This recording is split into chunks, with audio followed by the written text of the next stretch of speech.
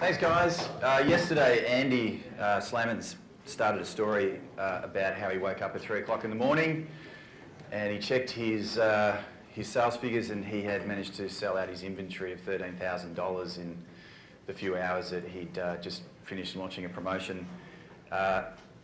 In 2015, a couple of months after I first started, in fact it was about 6 weeks after I started selling on Amazon.com in the United States with my product, I managed to sell $53,000 of inventory in 45 minutes with exactly the same failed promotion.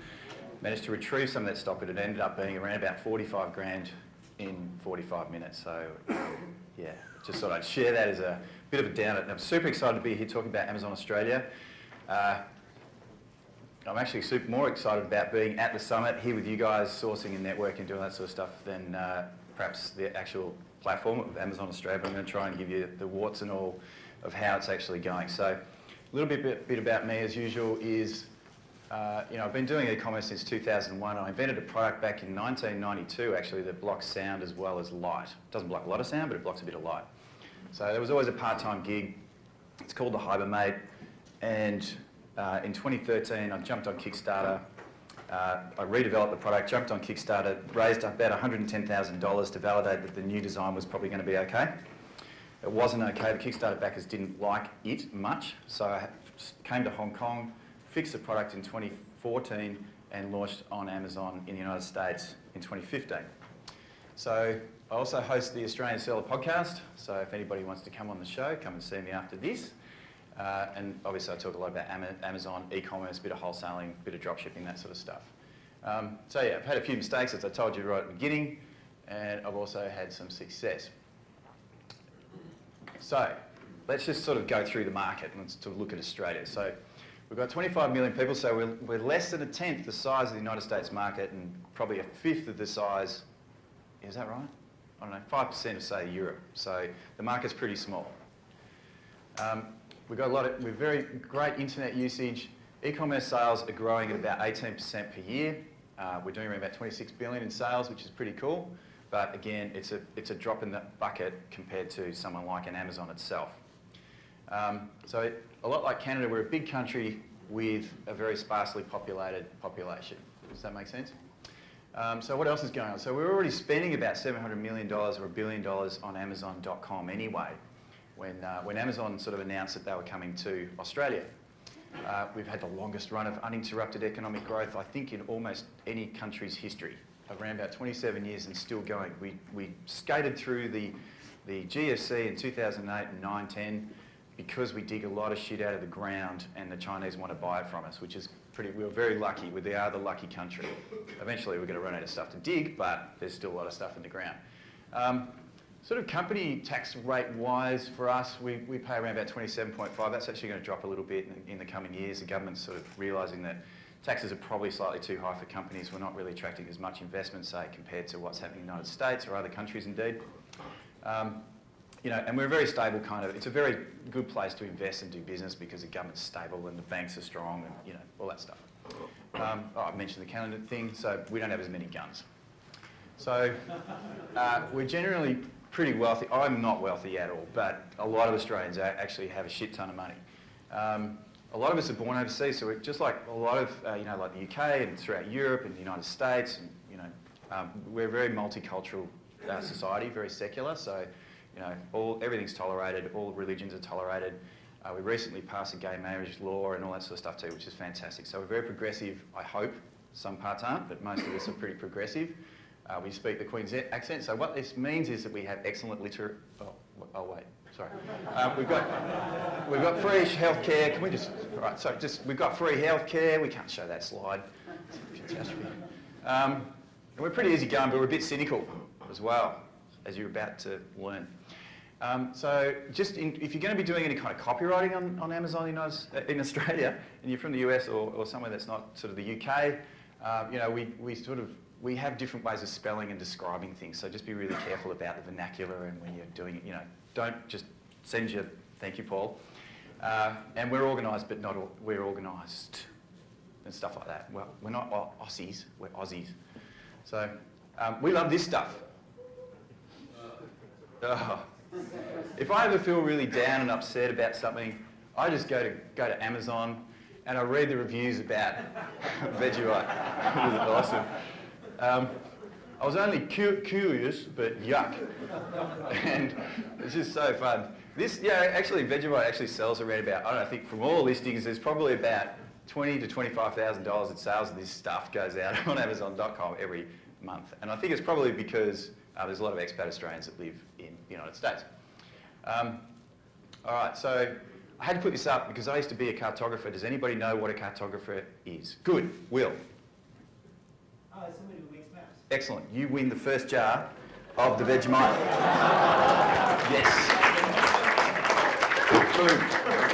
Congratulations. All right, so you can see from the map that Australia is we've got a lot of stuff happening on the East Coast. So here is where Amazon opened up its very first fulfillment centre, sort of around this time, like, well, it had ordered it, or not ordered it, you can't order a fulfillment centre off Amazon, can you? But it basically bought one and then set it up so that it was ready to roll. So this is Melbourne, this is my hometown. You got little Hobart and Tasmania down here. And then they've just opened a much bigger one, a fulfillment centre up here in Sydney as well. And they're not telling us what else they're going to do, but we would expect probably another one up here in Brisbane, and then possibly one over here in Perth later on. But I don't know inside information about what Amazon's plans are. What's the capital of Australia? Canberra. Who said Canberra? Congratulations, you get another one.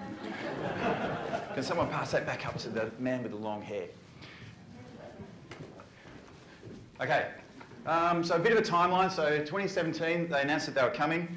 So they only had 500 third-party invite-only sellers that launched on the platform.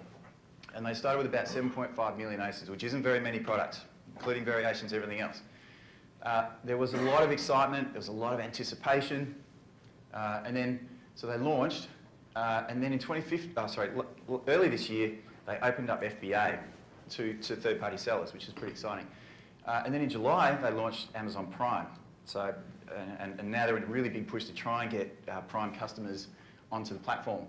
So, and it was reported in August this year that in fact Amazon had turned over around about $16 million on Amazon.com.au in December, and 10 million of those sales were actually generated by allegedly these 500 people, which is like $20,000 per seller. Seems a bit weird to me, but anyway. Before Amazon came though, a lot of the businesses in Australia were scared. And this is the head of Wesfarmers, Richard Goyder. And he was saying that Amazon, when they come, Wesfarmers is a massive conglomerate in Australia. And he was saying, they're going to eat out breakfast, lunches and dinners and all that sort of stuff. And so there's a lot of fear from retailers and traditional bricks and mortar because we'd seen what had happened in the United States, in particular with Amazon. So let's talk about the market and where are Australians visiting, what kind of shopping sites are Australians visiting? And so ebay.com.au, it's been around for a long time, and Australians love eBay. So Amazon had a bit of competition. You can see there that Amazon.com, so the American site, there's around 111 million people a year visit there, and so on and so forth. A lot of these brands, you won't even know who they are. But I'll take you through some of the competitors. So I mentioned eBay. We love eBay. Kogan's another big one. We've got Catch, Gumtree, and of course you would have heard of Costco. So eBay's been around for ages. And they responded quickly. eBay hadn't been doing anything until Amazon announced that they were coming, and they basically said, right, you're not allowed to use Amazon's fulfillment service to fulfill eBay orders. So you can't drop ship out of Amazon. And in response as well, eBay launched eBay Plus, which is a sort of almost like a Prime, almost like an FBA sort of thing, but not quite. Sort of a seller-fulfilled FBA, I guess it's probably seller-fulfilled Prime. And then you got Ruslan Kogan. Now he started in 2006. And he sold basically his own brand of private label TVs and electronics and stuff like that. He has grown this business into a big business for Australia. And he also has a third-party marketplace. So Amazon isn't, it's come to Australia, but it's actually up against some pretty serious, well-established competitors. 8 million email subscribers is what Ruslan Kogan claims. That's about a third of Australia's population. I'm an email subscriber. He goes hard, and he's quite a big business. Then you've got Catch. There's another sort of third-party marketplace that's open as well, and they're heading towards the Australian Stock Exchange later this year, and their growth is phenomenal too. You've got Gumtree. They get a lot of visits. It's traditionally been a classifieds thing, used stuff, but they're also starting to push hard in response to Amazon's presence in Australia to, to sort of grow sort of brand new and new items as well, and helping business to do that. Then you've got Costco. We love Costco as well. So traditionally it's always been, destination shopping, load up your truck full of, bulk toilet paper or whatever you're doing, and get the hell out of there. But this is the big one. The big announcement is that Costco is building, some 50 million size square metre thing of football fields, and they're going on for an online onslaught to take Amazon on and try and knock them out before they even get started. So let's talk about Amazon Australia versus Amazon.com. So you can kind of read all that stuff, but we don't have brand registry down there. We've got a little bit of promotion, buy one, get one, percentage off, free shipping, that's about it. There's none of this other stuff like social media promo codes or anything like that. We've now got FBA. You can't do a lightning deal unless you're invited. There's flat file inventory upload. Why did I even put that in there? I don't know. And then we don't have storefronts. We don't have B2B. There's no sponsored ads, and that's probably a big kicker right at the moment. And I've asked some people that I know in Amazon to tell me when it's coming, but they won't tell me. We don't get enhanced brand content. There's no early reviewer program, nothing like that. So you're pretty much on your own. This is what Seller Central looks like. This is my little account. You kind of see here, I do about $25,000 a month in the United States. At the moment, I'm doing $349 a month. So that just sort of gives you the kind of difference of what's going on. You'll also see too, there's no advertising up here, there's no B2B, there's no stuff either. So let's talk about the tools that work with Amazon Australia. So if you're going to do this, let's see what works. So eGrow has responded very quickly. I'd never even heard of these guys until there was something I saw in a Facebook group saying, there's a new jungle scout for Amazon Australia called eGrow. No idea how accurate it is. Haven't really had a lot of time to see. I don't know how many data points they've got. Jungle Scout has said, I saw Greg Mercer in a webinar in Australia saying that he was bringing out Jungle Scout later this year. He wanted to get more data and more data points to be able to figure out what's actually happening, but eGrow's got the jump. So a lot of Australian sellers have signed up to this. And you'll also see here, like this is a search for all the best sellers in the home and kitchen, or maybe household and something or other category, sort of $8 a month. I mean, it's just the scale compared to the United States for top, #1 bestseller stuff is a lot different. Really, at the scale that we're at with Amazon Australia, we've got Keeper. So this is like a Ravensburger puzzle, and you can kind of see the bestseller rank go boom. He sold one, and he didn't sell one. Boom, and he sold one, and he's had about 7 sales in about 3 months. That's sort of the level that you can kind of use a bit of intel to see what the hell's going on in a product that you might be interested in potentially selling on Amazon Australia. What else have we got? And Feedback 5 announced pretty quickly. In fact, just before Amazon even opened, they announced that they are supporting Amazon Australia. So you can actually get in touch with customers via follow-up email sequences and stuff like that. We've got to keep moving here. So what's good? So we've got less saturated categories, obviously. We've got the retail sales price is actually quite a lot higher. FBA, most sellers they don't even know how FBA works. So most of them are still doing FBM, like when they first started on the platform back in December last year, we didn't have FBA. So there's a bit of a possibility there that you can get your products into an FBA warehouse and do quite well. They're nowhere near as sophisticated. Most sellers don't even know how the buy box works or what the offers are. The listings are pretty bad because most people have uploaded all their inventory using a flat file, so there's one picture and a few bullets and hardly any description.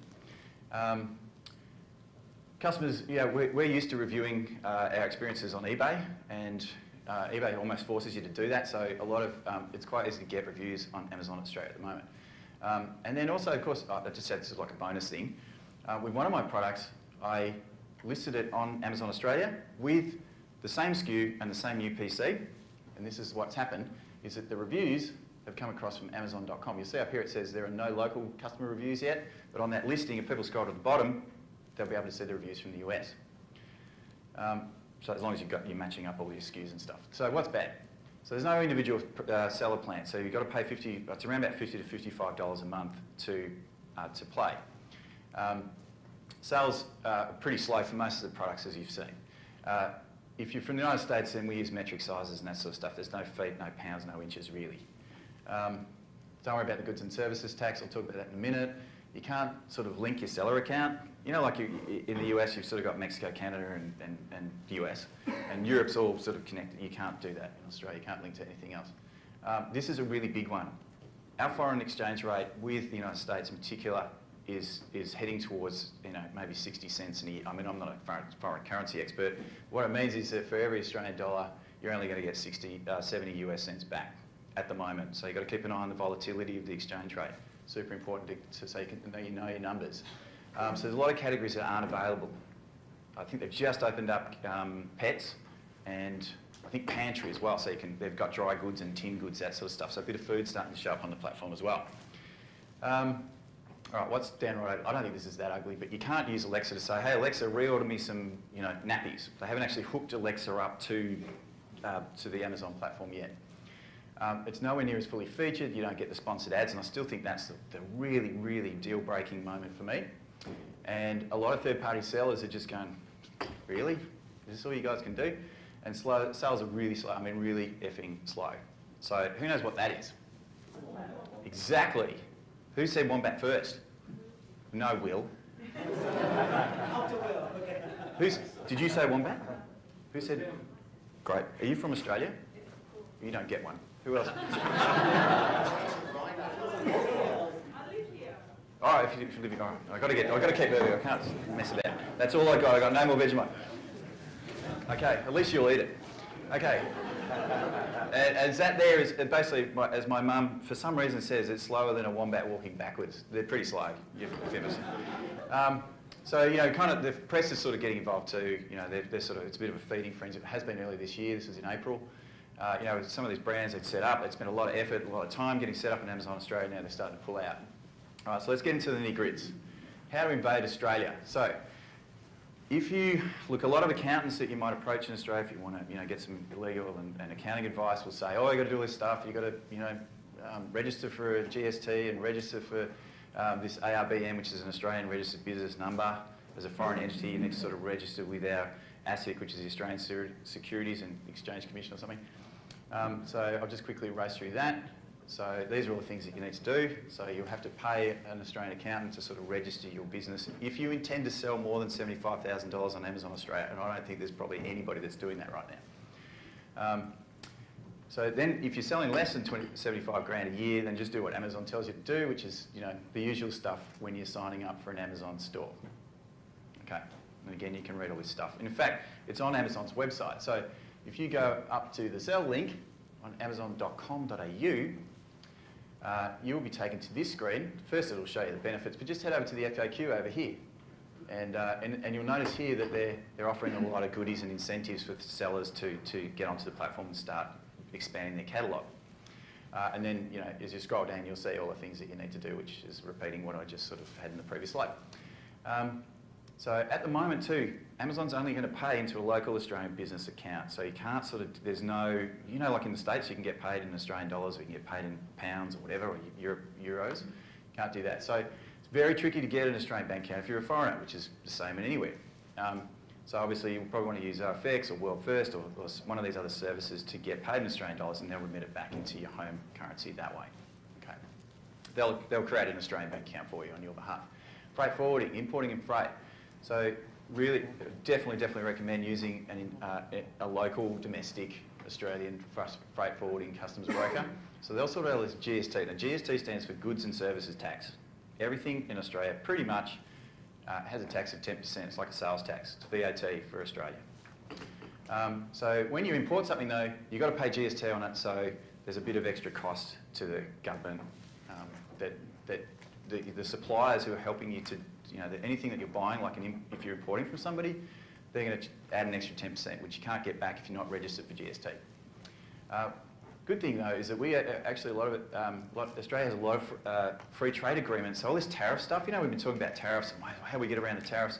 I actually think one of the ways that you can do it, is, perhaps not with Australia, but you can also look to go, well, if China and the United States have this 25% tariff thing happening, why not expand your business or you know, spread the risk out and go to Canada, which don't, or the United States, or the United Kingdom, the United Kingdom, EU, possibly the Australian marketplace, possibly Japan. So you can kind of grow business that way and just avoid, you know, perhaps it's a bit risky, but it's just another idea. All right, we've got really strict quarantine laws as well. So the TGA, which is the Therapeutic Goods Association, it's just like the FDA, they're pretty strict about what is allowed in and what's allowed out, so make sure that you check all of the local label laws as well. They're pretty similar to the US, but actually I don't think they're quite as bad. But again, get some advice if you're going to bring something in, particularly if it's food or beauty and all that sort of stuff. I got caught up a couple of years ago. I brought some wooden pallets in from China, and that got held off for ages while they had to fumigate. They charged me, so use plastic pallets if you're bringing in that sort of quantity. I'm not a tax expert, so this sign's got sharp edges. I don't even know why I put that in there, but so if you don't register for GST, you're not going to be able to get the money back from the government when you pay somebody for some help. And then you're going to need this ARBN number, which I talked about earlier. So as I said, you've got 10% GST on everything. So local companies collect the GST, and then we have to give it back to the government every quarter. We have what's called a business activity statement most quarters, every quarter. Now, Amazon will not collect the 10% GST for you. So as an international seller, you actually get to keep it. So there's a bit of an advantage coming to Amazon Australia. So I'll just give you a quick example. If you sold $1,000 worth of stuff, you would have collected $100 in GST.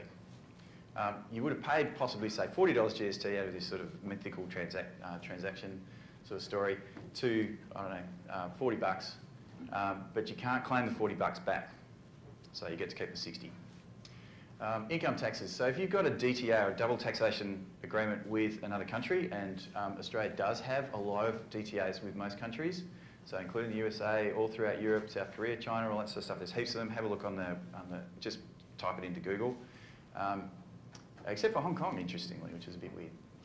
You don't have to pay any annual company tax for monies that you've earned in Australia. You only pay it when it's home, when you're in your home country for any money that you repatriate back to wherever you live. So is it really worth it? So as a seller, early on most sellers said it wasn't worth it, and they started leaving, and the press were having an absolute field day, as I've talked about. And there's been this big sort of thing in Australia in the press around, this sort of, we had Starbucks come marching in going, we know coffee, and you guys are going to drink our coffee. And we told them to get stuffed. And they eventually put their tail between their legs. There's a little bit of licensing that's still going on, but for all intents and purposes, Starbucks is gone. And so there's been this big comparison. Could Amazon, this big company, be the next kind of, disaster, walking into a cricket bat of, get out. And then, so, like you get a lot of comments on these new articles as well, and the sentiment, often from, sellers who have typically been on eBay, making a pretty good living, and they've sort of switched and focused a bit on Amazon Australia, total disaster. Stop paying, I don't know, it just hasn't been great. The sentiment is bad from the seller point of view. So what Amazon's been trying to do, so they've been kind of spinning the wheels and spinning the language around it, but basically what they've done is stop charging us to sell on the platform and giving us our money back to stop us from leaving and stop the bleeding. Consumer sentiment. So a lot of Australians, as you can read, have rejected Amazon, and then what really did it, in fact, was Amazon. The Australian government said to Amazon, any Australian that makes a purchase, say on Amazon.com, Amazon, you need to collect 10% of the purchase price, the GST, and you need to give it back to us. So Amazon said, well, we're not doing that. That's too much overhead for our company. So we're going to stop Australians from shopping on Amazon.com. So we can still visit the site, but we can't add anything to cart. We can't get anything delivered to Australia. Boy, do the Australians hate that. So, and also on top of that, Australians don't really want to, because the value's not there at the moment. We don't want to fork out $85 a year for it. We've already got Netflix and all these other things that Amazon's offering, and 2-day free shipping on orders over $50 or $60. It's just not worth it. When Megler asked me to come and talk at this event, I said, do you really want me to come over here and hit everybody over the head with a bat? Be Mr. Danny Downer? But anyway, I'm here. How are we going? Is it all okay? We're all good? Great, yeah, we're getting some nods, okay. So yeah, the Australians actually don't understand that there are third-party sellers on Amazon. They could just kind of, it's like Amazon. They just think it's Amazon selling stuff. So then what's really, I think, hurt a lot of the consumer sentiment as well is this idea of international Amazon arbors. You see this a lot in Japan. So what happens, what I'm saying here is that you get, say, a USA seller who's selling a garlic press, and then, or she, let's not get too sexist about it, but they're selling a garlic press in the United States for $19.95, for example. And what they were doing was they were creating listings in Australia $199. And so if an Australian bought a garlic press on Amazon.com.au for $199 without that stupid, the USA seller would just do a fulfillment order out of the United States and ship it to Australia.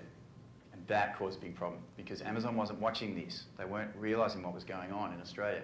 So I got my assistant to just quickly give me some comparisons here. So we got things like, I don't know, this sort of spice rack. Buy it in the US for $32, buy it in Australia, $405. How do you reckon that's going to go down? Don't forget, there's almost $1 billion worth of sales were going through Amazon.com anyway from Australia, so we weren't stupid. What's this thing? A radio, $80. Some books.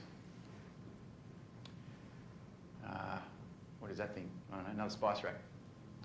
So then, if you want to see what trolling looks like, just head over to Facebook Australia's, Amazon Australia Facebook page.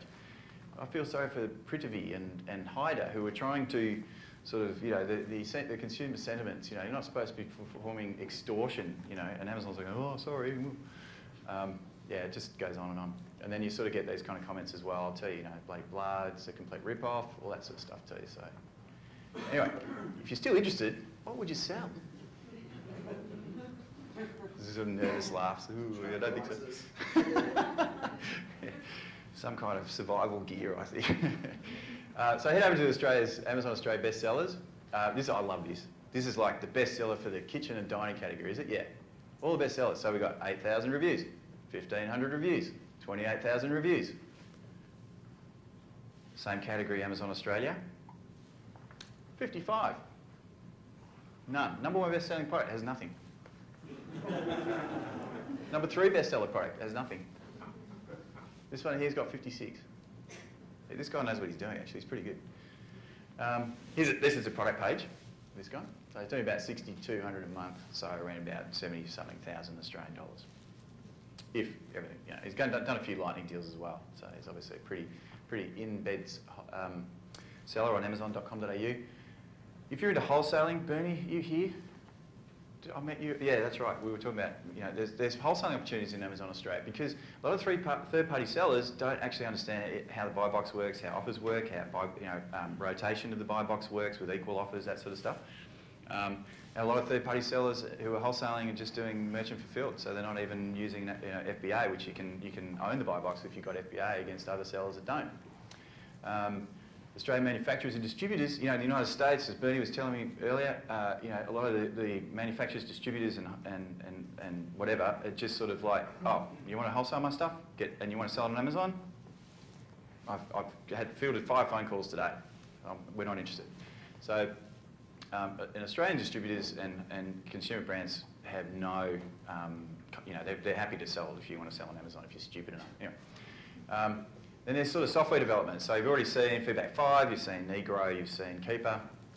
I think that there's a real opportunity if you're into software development potentially to build out a suite of tools around to help Australian sellers and to help grow the platform. Will it succeed? I think it actually will. I do. I know after all this negativity, I actually think they're eventually going to get there. Amazon only lost around about 9.8 million in the last financial year, which is not very much compared to, for Jeff, it's pocket money for his kids, So, whereas in the press it was like a whopping $8.9 million loss, reported by Amazon.